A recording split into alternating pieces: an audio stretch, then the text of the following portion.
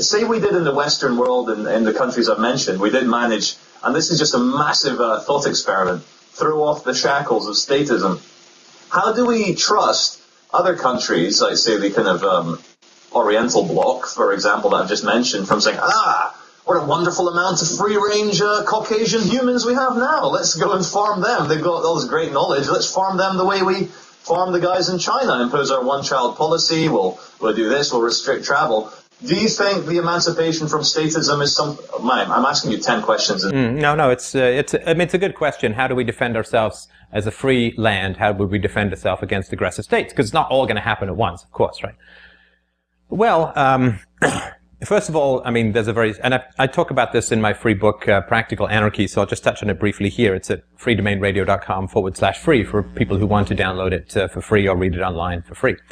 But first of all, there's a basic historical fact that no nuclear power has ever been attacked, right? So no geographical area that has nuclear weapons has ever been attacked. It's mutually assured destruction. It's the ultimate deterrent. So given that that's the case, let's say that you're in a country of, like America, 300 million people or whatever, you know, it costs maybe $300 million a year to run a couple of nukes and keep them in silos. So this would be $1 a year from everyone. And let's say half of the people can't pay. That's $2 a year. Let's say half of the people don't care about paying. So it's $4 a year. I would pay $4 a year to ensure that I wasn't going to be invaded by another country. I think just about everyone would. And those who didn't want to would, you know, other people would double up or whatever. So it's not expensive to defend, right? And national defense is very cheap. National offense, or invading other countries around the world, particularly the Middle East and south of Russia, that is expensive. So defense is actually very cheap. Plus, of course, there's no restriction on weaponry, no state restriction on weaponry. There may be insurance restrictions on weaponry in a free country. But most importantly, you can't invade a non-country. Because the reason, take Germany invading France in 1940. Why did Germany invade France in 1940? Well, two reasons. One, it wanted the weaponry, so it wanted the guns and it wanted the tanks so that it could use them. But number two, and most importantly, it wanted to collect the taxes, right? So the reason that people invade other countries is to take over the tax system, and so that you can reap all of the domesticated cows' taxes, right? But in a free society, there is no tax collection system. And there is no vast amounts of weaponry because you just have defensive nukes.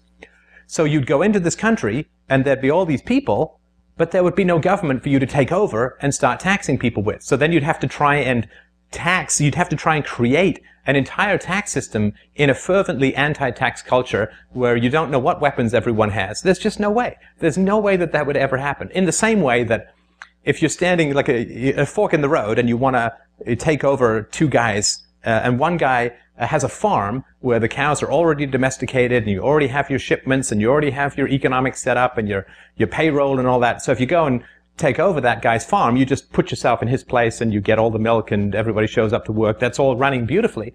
Whereas another guy just has a big empty lot with a whole bunch of jungle and wood stuff in it, right? Where you'd have to go in and you'd have to make your own farm. Well, there wouldn't be, of course you're going to go for the farm that already exists and take that one over, rather than go to just some wilderness, in a sense, which is completely disorganized, where there's no existing farm you can take over.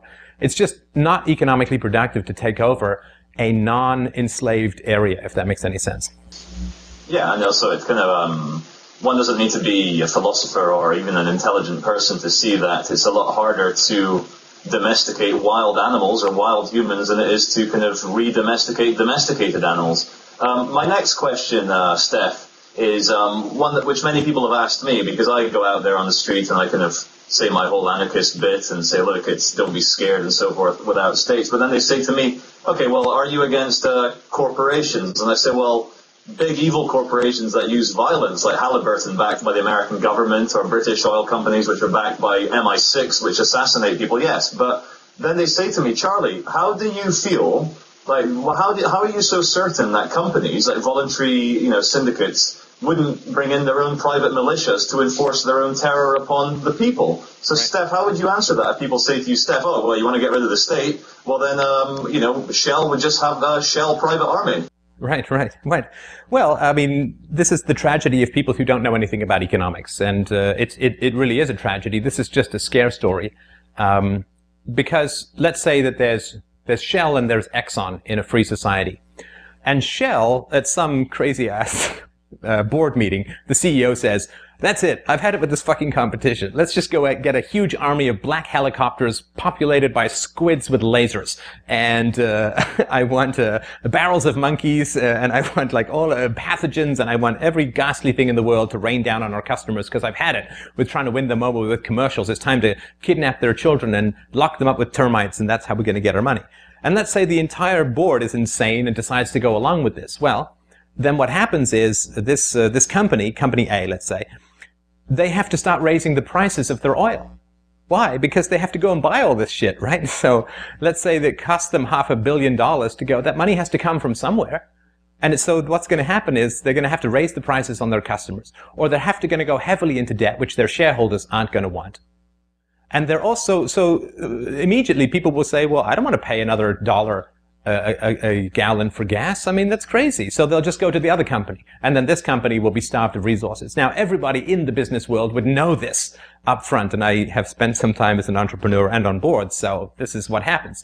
When you try and present a business plan to a board of directors, the first thing you get is 12 million questions about how it's not going to work. So if I say, listen, I want $500 million to go and make our own army, then the immediate thing is, well, how are we going to pay for this?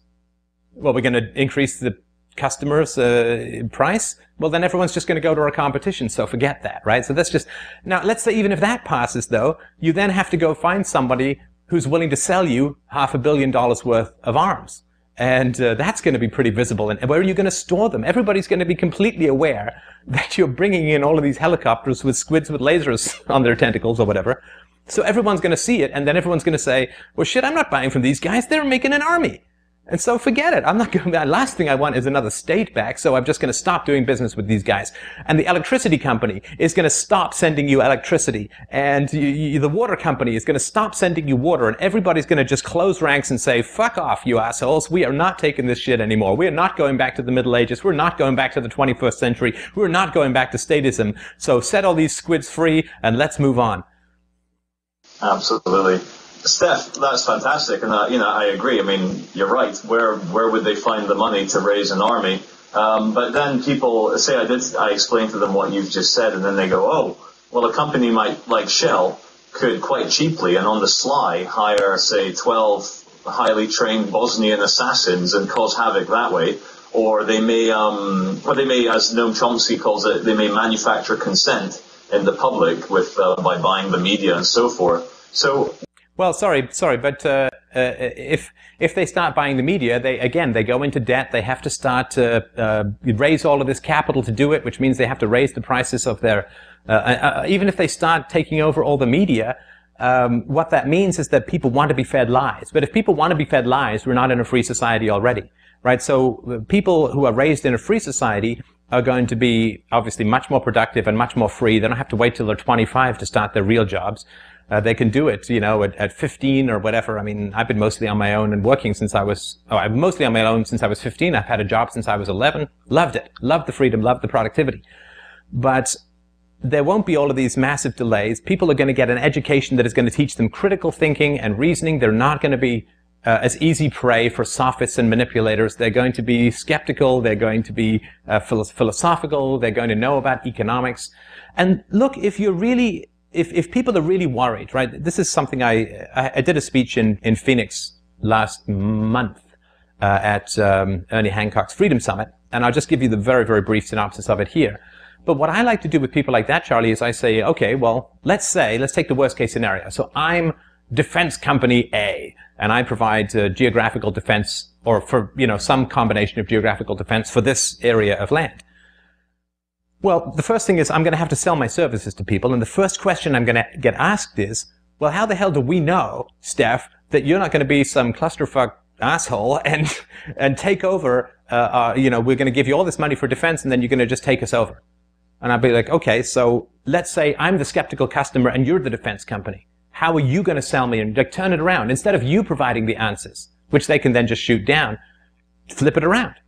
Turn it around. Say, okay, you sell me your defense services. So let's try that. So let's say I'm the skeptical customer and you are the defense agency who wants my business. And I say, well, how do I know you're not going to just turn on me? what would you say? That's a good question. I don't know. Well, you would probably say something like, and I mean, if you've never been much of an entrepreneur, then I mean, there's no reason you'd know this stuff. But you'd say stuff like, okay, well, here's what I'm going to do. I'm going to tell you exactly how many tanks or bombs or aircraft carriers or nuclear weapons I have every year, and I guarantee I'm never going to go over that for sure. And what I'm going to do is I'm going to put $10 million into an account, and anybody who finds, I'm going to open up my entire facilities to everyone. Anybody who finds that I have a single bullet more than I claim, I will give them the $10 million.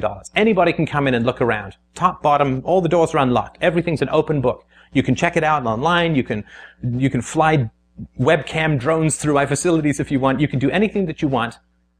And if you find that I've overstated anything, then I will give you this $10 million. I mean, that's just one way you could do it. I mean, there could be any number of other ways, but you would need to find some way of reassuring people that you were never, ever going to turn on them. And companies, like there'd be 100 defense companies trying to compete to be the safest for people to trust, if that makes any sense. And of course, any company that did start building additional guns and bombs and planes, they would have to raise their prices to pay for it. And that would be a clear signal to everyone that they were up to no good. Like, they'd either go to some big loan, they'd have to go to a bank for $500 million to build up their army, and the bank would say, what the hell are you doing? I'm not going to give you this money to build an army because I'm a bank. I don't want there to be a big army here.